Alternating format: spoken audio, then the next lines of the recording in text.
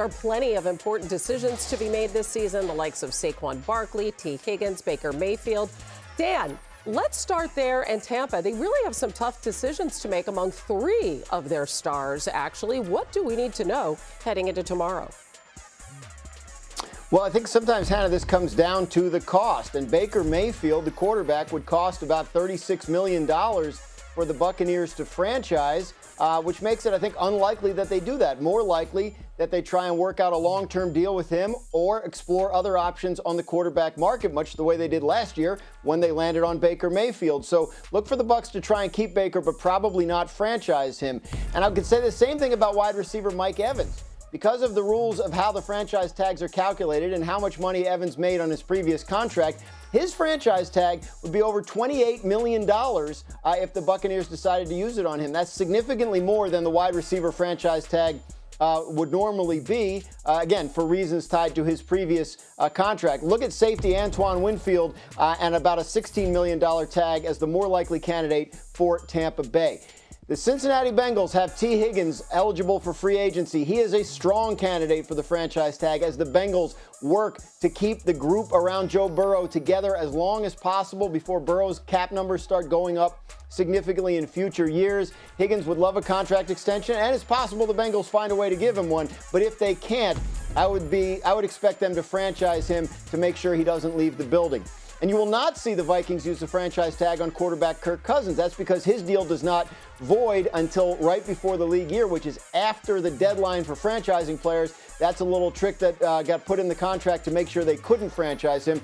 The Vikings will spend the next couple weeks trying to work out a long-term deal with Cousins. If they can't, they'll move on. That could mean the draft. It could mean another option in free agency. But then Cousins would be a free agent and free to sign anywhere else. Could be an option for Tampa Bay or Atlanta or Vegas or any of those teams that are looking for quarterbacks. And it certainly bears remembering how well he was playing before he tore his Achilles in Week 8. Cousins had some of the best numbers in the NFL.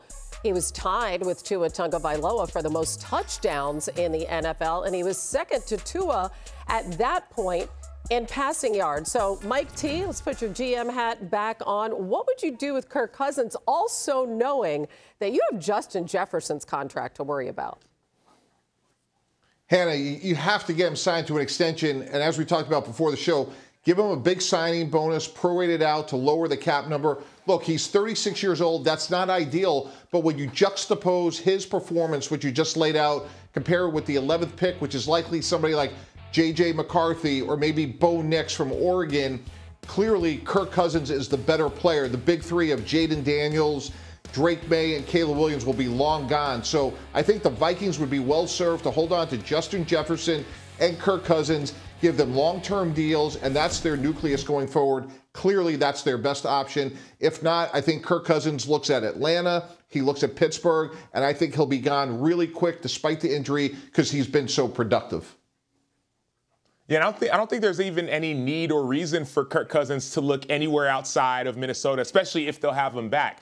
I mean, think about the competence that he has at receiver. Yes, you talk about Justin Jefferson, one of the most prolific receivers in the entire NFL, but then also young players like Jordan Addison had 10 touchdowns this last season. So when it comes to competence, when it comes to confidence, when it comes to culture, it seems as if Kirk Cousins has it all here in Minnesota. Then on the flip side of that, Minnesota may say, okay, well, maybe we go get a guy in the draft, or maybe we try and figure out a young quarterback and clear some cap space. But why would you want to do that when you know you're going to have a good defense led by Brian Flores, and you know you also have those competent and dominant receivers, especially with Justin Jefferson, if you can sign him to a long-term deal. And so for me, I don't think this is a situation where you want to look to the draft to get a quarterback. You have your quarterback who's putting up not only best numbers around the league, those were career numbers for Kirk Cousins to that point. Played 8 games. If you extrapolate that for the entire season, those would have been career numbers when it comes to touchdown passes. And so he's playing his best ball. He has he's the culture of the team. There's confidence there. And you have an opportunity in the NFC North, and I get it. The Lions made the playoffs. They're surging. The Packers found their quarterback.